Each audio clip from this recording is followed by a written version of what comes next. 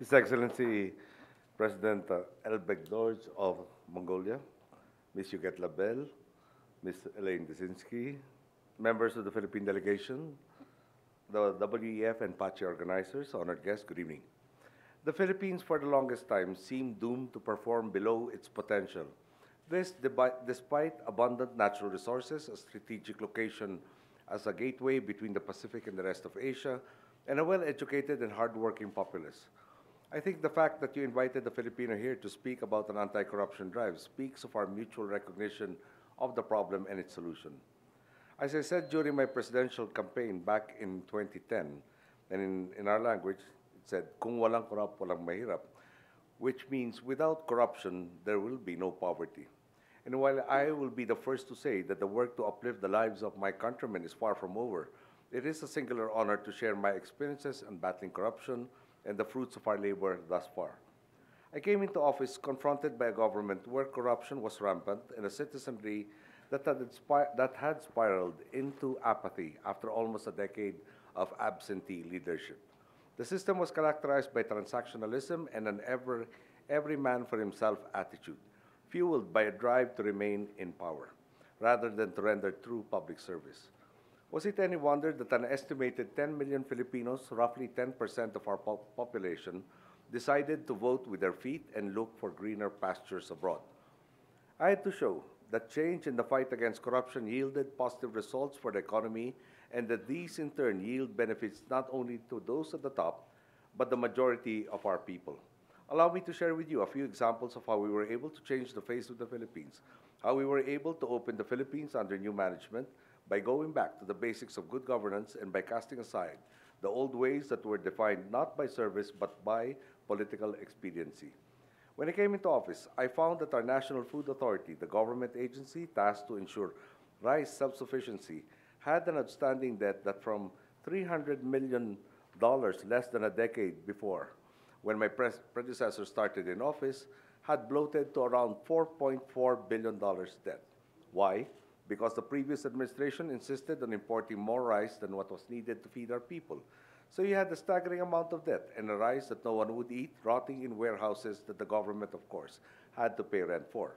This insanity was justified by convincing our people that we were not capable of feeding ourselves through tilling our own land, hence the necessity of importing rice.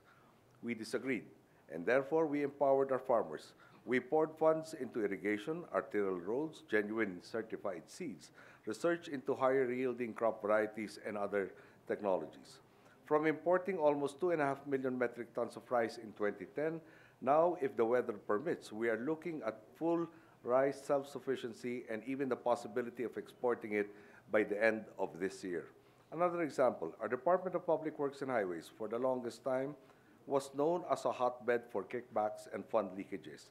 This has changed by implementing mechanisms for a transparent bidding process, one that encouraged competition amongst contractors. The department has saved, as at the end of 2012, around $300 million. Take, for example, a tunnel underpass project at the heart of the National Capital Region.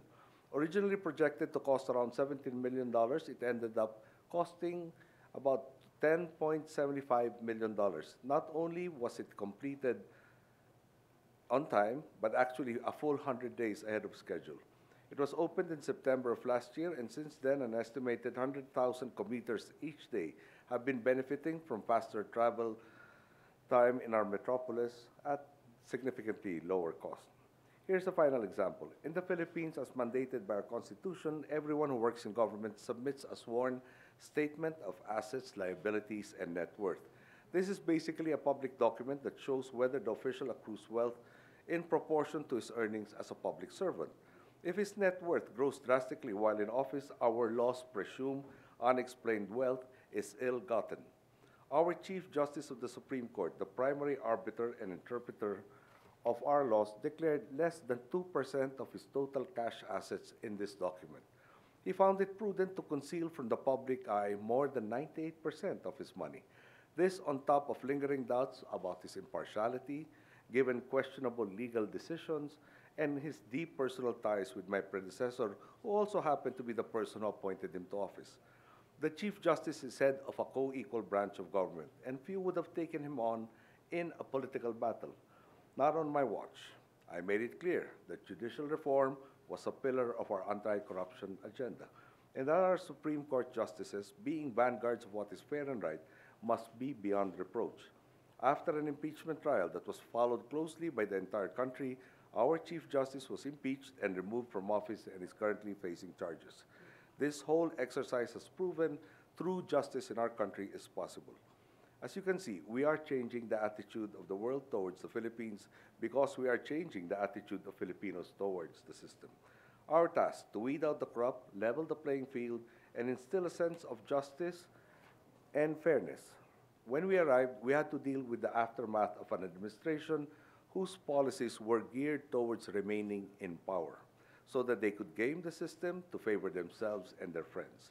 Decisions were based on politics rather than on sound economic principles. We have now ignited a virtuous cycle where justice breeds the predictability of outcomes, where crimes do not go unpunished, and following the rules has its own rewards.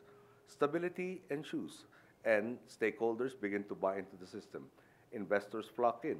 Economic gains are channeled into investments in our people's future, such as those in health and education. And the citizenry is empowered to spur further growth. You are perhaps familiar with some of the results. The Philippine Stock Exchange Index has broken its own record high 70 times. May I repeat that, 70 times since we came into office. We've recorded 2 consecutive 10-place jumps in the WEF's annual competitiveness rankings index. Our GDP grew by 7.1% in the third quarter of 2012, surpassing most projections, including our own. After getting upgrade after upgrade from credit ratings agencies, we are on the cusp of investment grade status and are in fact, even at this point, afforded rates equivalent to investment grade in securing our loans. Most concerns I hear now are not about whether change is possible in our country, but whether the kind of momentum we are experiencing can be sustained even after my term ends in 2016. This is a valid concern. After all, in the years after my mother took office and the Marcos dictatorship tumbled a quarter of a century ago, the same healthy amount of optimism in my country existed, only to be derailed by crisis, instability, and self-interest. This is why my administration is now focusing its efforts on institutionalizing reforms. We want change to become an enduring mainstream of progress rather than a mere blip on the radar and a case study for failed expectations. Before the end of 2012, our Congress, was able to pass a law that could hopefully curb our maternal mortality ratio and promote responsible parenthood and gender equality and equity.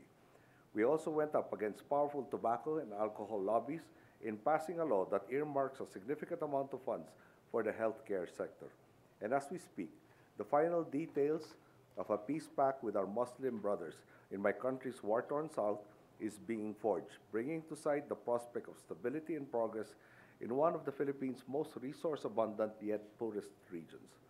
And the bottom line, though, is the process of consensus building through democracy that empowers our citizenry and urges them to buy into the system because they see that it works. It is the kind of stability that is built by everyone rather than enforced, a harmony achieved through expectations met and not through imposition. We want our people to come to expect more from their government. We want to prove that their mandate given freely during elections counts for something. If the benefits of good governance are palpable, we believe that the old challenge for most Filipinos, one that consists of finding ways to escape the spiral of despair, of finding a different adoptive homeland that will allow them to thrive and will not deprive them of opportunities, we believe that this is transformed into one that asks, what can I do to help? What can I do to ensure that the good things we are seeing now are sustained for the benefit of future generations? Allow me to end with a story.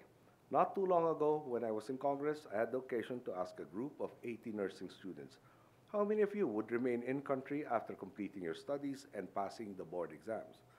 Only 2 of the 80 raised their hands. Times have indeed changed.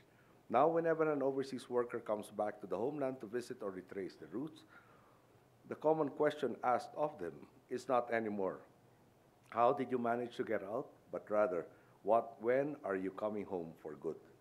To etch positive, meaningful change in stone, to build real foundations to progress, to ensure that Filipinos are able to thrive and succeed within the motherland.